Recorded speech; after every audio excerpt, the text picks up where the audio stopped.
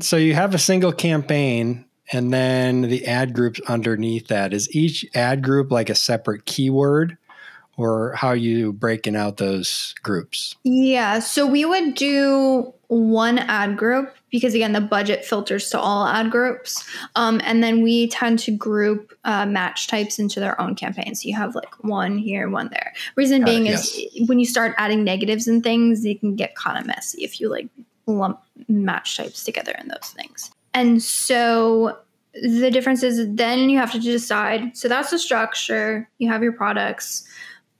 Also, I would start with sponsored product ads. I don't care how big your budget is. Like we have brands that are spending, even if you're spending like $100,000 a month or something or above that, by far, I think like at least 80, minimum 75% of your ad spend is probably going to be going to sponsored products. So should you run the other ad types? Yes. But on product launch, you should be fine, especially if you have a smaller budget and you really need to focus in that budget. I would recommend sponsored product ads.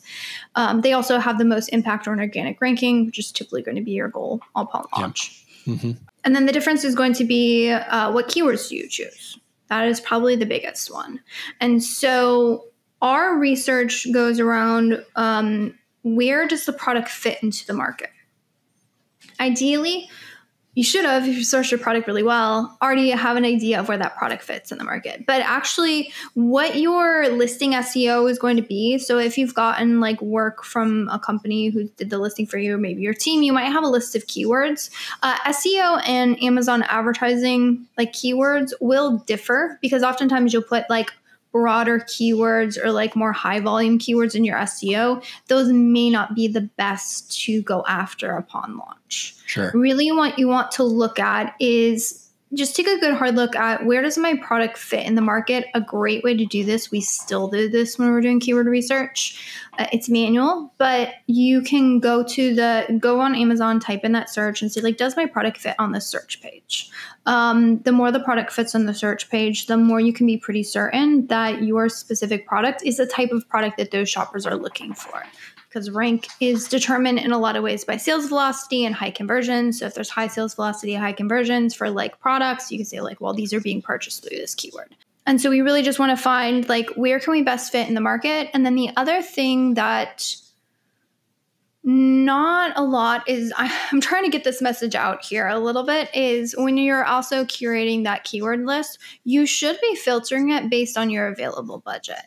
Oftentimes what I see from like new sellers is they'll say, oh, like, you know, they'll go on YouTube and it's not like it was a bad launch strategy, but someone's like, all right, you got to find like 200 keywords and you got to make these 5 campaigns and then you got to, you know, put all this stuff up, put them in really high bids, be super aggressive out of the gate. And then they go there and they put that up there and they're like, oh my gosh, I just spent like $200 in the first 24 hours and my entire ad budget for the week was like $100. Like, it doesn't work.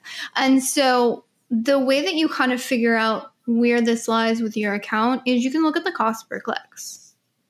Helium 10 for the US only, but it will have the average cost per or Amazon's suggested bids. You also can, before you even launch your products, providing you have those ASINs in there, you can go, I call it creating like a dummy campaign, meaning you're going to like act like you're going to create a campaign, but you won't actually click launch. So you're not going to spend anything.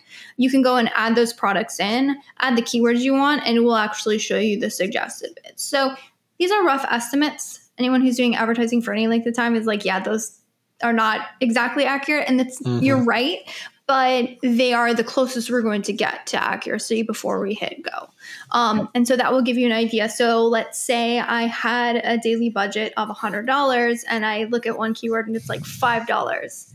Well, $5 a click, that adds up really fast. I can only afford so many clicks. So maybe there's something else that's going to make sense for me. So what we find is like, it's a bit art, it's a bit science. It is mathematics at the end of the day. I like spreadsheets. You can like forecast out these things. I find it fun. But it's like, okay, so how many clicks can I afford at whatever the averages are going to be? And then like, okay, so if you can only afford 5 keywords, I would much prefer you say, all right, these are my 5 keywords. I'm going to advertise on these ones. I'll get the sales to be able to work up and add more later.